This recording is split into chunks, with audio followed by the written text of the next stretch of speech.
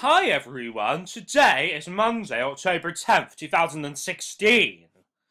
And look at this one comment by the Groxed One. Love your teammates and may God have mercy on us all. See how many likes it has? 13 likes, just like the Revelation 13 Beast Rising. But I mean, in this video we're going to examine the flaws in both Trump's campaign and Hillary's campaign and prove that they're both bad. Like, look at this. Dump Trump. See Satan right there? Robert, after this It's because Trump represents Satan. He has the spirit of Satan inside him, just like Obama does. And just like Hillary does. Look at this. Trump calls Clinton the devil and says she should be in jail in the astonishing presidential debate. Well, that's ironic, isn't it? Because the devil is inside both of them, and they should both be in jail. Well, yeah. Look at this. The media and the establishment want me out of the race so badly. I will never drop out of the race. Will never let my supporters down. MAGA, whatever the fuck that means.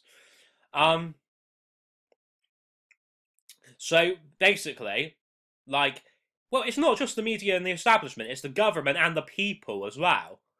Like, what, do I count as the media because I make YouTube videos? I guess so. Like... Look, this is another thing, how he's like Hitler. Like, remember how Hitler was all for people with blonde hair and blue eyes? See how most of these women around him have blonde hair, see? Like, see Louis, just like Louis Walsh and King Louis. And then look at this. Eliminate excessive regulations, lean government, lower taxes.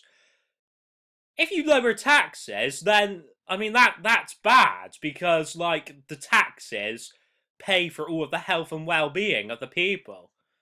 Lean government, I mean, what, does that mean, like, martial law and such? Like, with his wall and everything? Like, that's what gets me. Like, oh, the Grox is all for Donald Trump and stuff, but he's against martial law. So, but Donald Trump's trying to bring in martial law, so that's why it's sort of a contradiction. Like, eliminate excessive regulations. The regulations are in place to keep people safe. Like, look, Obama-Clinton economics, slowest recovery since World War II. What if World War III happens? There won't even be a bloody recovery for that. Like, look at this. Ironic, since Hillary has gotten a lot more of that dark, unaccountable money into her campaign. Hashtag debates. I mean, well, in a way, he has a point here. Because there is dark, accountable money. Because, sorry, there is dark, unaccountable money. Because Bush and Obama spent trillions and trillions of dollars, and we don't know where all of that money has actually gone. Like, some people think that they're even building underground bunkers so that when the end of days comes, they can hide in their bunkers. Like when loads of disease comes across the world and loads of nukes go off and such. And loads of bombs go off and tidal waves happen, volcanoes erupt.